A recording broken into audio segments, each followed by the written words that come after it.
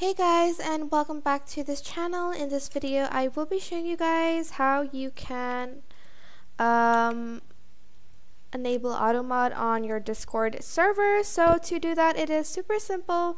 You're going to go up here to your server, edit server, oh, not profile, sorry, hold on, server settings. I think you need to have the community enabled for AutoMod to be there, I think. If not, it's going to be here under moderation, AutoMod. Here you can set up block mention spam, block spam content, commonly flagged words, and custom keyword rule. You can block specific language from your server. I'm just going to set up, let's say this one, create. Choose words that you're not allowed to use on the server. For instance, you don't want the word she to be there. Separate words or phrases with a comma, for instance that, and like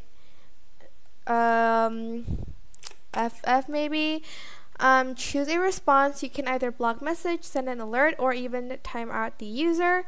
I am going to press send alert, select a text channel, and I'm just going to put it in chatterbox maybe and press save. You can also time out the user here too. For how long? There's 60 seconds up to 1 week. I'm just going to do 5 minutes and then select save. And then you can add like roles or channels that like it won't be banned like if you use the word, like the AutoMod